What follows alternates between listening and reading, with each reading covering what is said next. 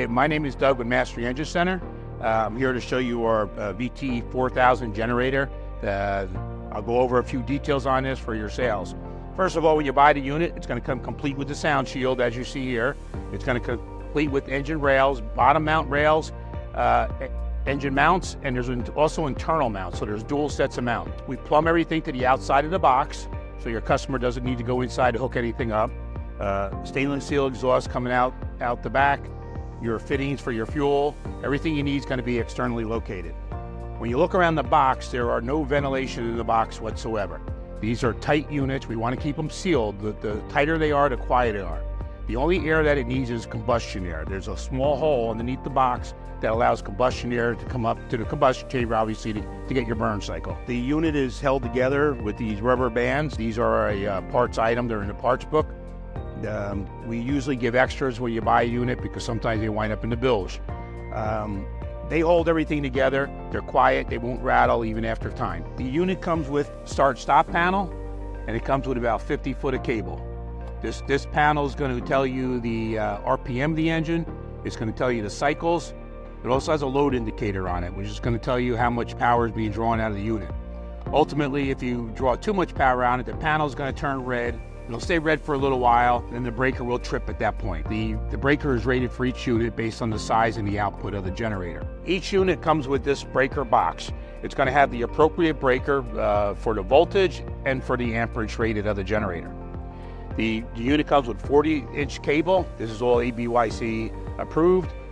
We don't want the customer to go into the electronics on the generators because it just makes it complicated for him and it makes it easier to screw him up. Okay, so to take the cover off, you remove the bands and the cover just slips off.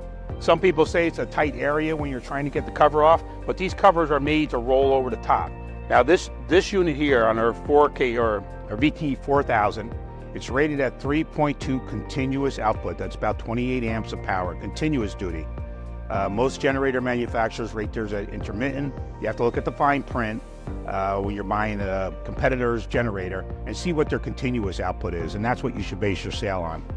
So we sell this to cover a 30 amp breaker, which are boats normally from say 28 foot all the way up to about a 40 foot boat, depending on the equipment they have on the boat. This is a Yanmar based generator. This engine is an air-cooled generator, but it's rated and certified as a marine engine. All the EPA ratings, and it's been ABYC tested for exhaust, all are marine ratings. So what we do to make it a marine engine, we add an air-to-water heat exchanger. We have a water pump mounted on the back. It's a belt-driven water pump.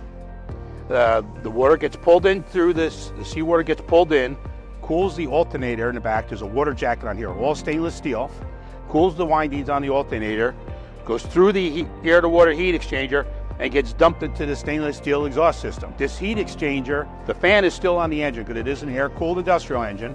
So the fan is on the engine, it pulls the air in, cools the air, runs it across the engine, cools the engine, and sucks the same air back in again.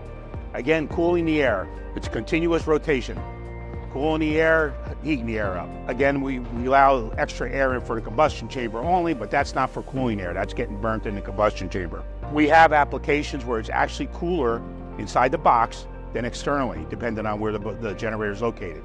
The exhaust system is also rated for ABYC and Coast Guard certifications for ignition proof, so you can put this generator in a gas-powered boat. So the way we do that, we have to cool the exhaust. It has to be under 200 degrees centigrade. It's very important to meet that certification. So we do that by injecting the water low. It fills the tube up to the top. This compartment here is all full of water, and then it dumps it back into the exhaust system. Normal conditions, you can put your hand on the air while it's running and you will not get burned. That has to happen for two reasons. First of all, to pass the test.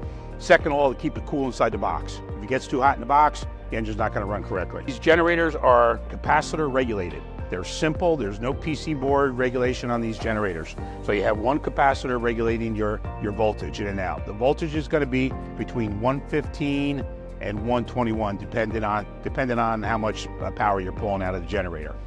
This unit runs at 3,600 RPM. When they purchase the unit and put it in the boat, it's going to run at 3,750. And you may get a customer to call you and say, hey, my engine's running fast. But as soon as a load is put on the unit, it's going to drop down to about 3650, which is about 61 cycles, totally acceptable for running any equipment. Again, since it's a Yanmar-based engine, all the components on the engine are all Yanmar part numbers.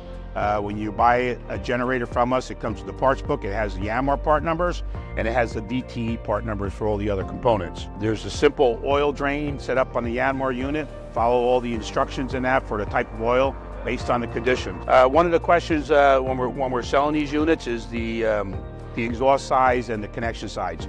In the manual, in the operator's manual, it'll give you all the dimensions of the fuel lines, the exhaust system, and the water lines to bring into the engine. So if your customer has a question on how to install it, the best thing to do is just send them the manual, let them figure out that they have the right connections or not, and there's certainly adapters available on the market. They can bring it up to up or down to the size they need on this. And one of the most important things on these units is following the exhaust system. The manuals will tell you how to do it.